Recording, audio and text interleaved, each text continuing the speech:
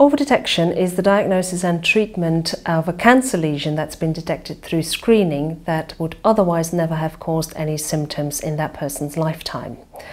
Not every cancer progresses very quickly. Some cancers progress very slowly or maybe not even progress at all. And it may take a very long time before symptoms start to develop, and the person might die from other causes before symptoms occur. So overdetection is the most serious harm of screening because it labels patients unnecessarily as cancer patients. It leads to unnecessary testing, but most importantly to unnecessary treatment with all the harms and consequences that go with that.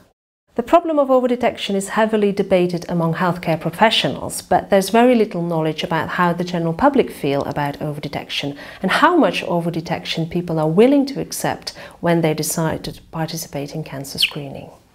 So this study was an online survey in adults living in the UK, and we asked people about breast cancer screening, prostate cancer screening and bowel cancer screening. And we described the treatments for each of these cancers and the adverse effects of that treatment. And then we presented a hypothetical population of 1,000 people going to screening. 50 people will be diagnosed with cancer, 10 people will die from cancer, and screening will result in 1 person not dying from cancer. Secondly, we presented a second scenario where 5 people would not die from cancer as a result of screening.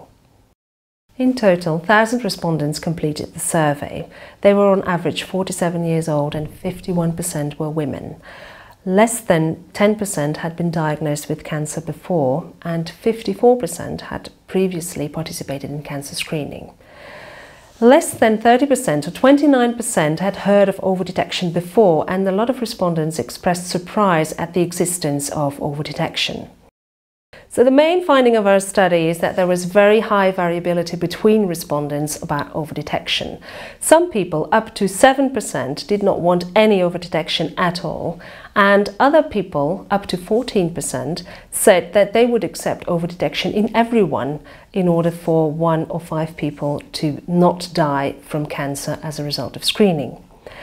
Across the board, respondents accepted a median of 100 to 300 cases of overdetection for every 1,000 people undergoing screening. People accepted significantly more overdetection in the higher benefit scenarios. So when 50% mortality reduction from screening was achieved, they accepted more overdetection than in the scenario with 10% reduction.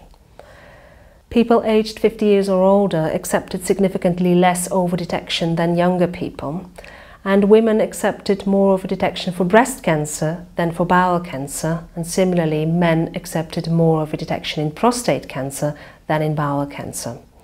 We then looked in a bit more detail to people who expressed very high or very low levels of acceptance, and people who said that they would accept 800 cases or more for every 1,000 persons screened. These people were more likely to have a chronic condition. On the other hand, people who said they would accept only 30 cases or less, these people were more likely to be aged 50 years or older and were less likely to have participated in cancer screening before. So in conclusion, we think that this study shows that people should be properly informed about overdetection, but also about the consequences of overdetection, so that they can make a good informed choice about participating in cancer screening or not.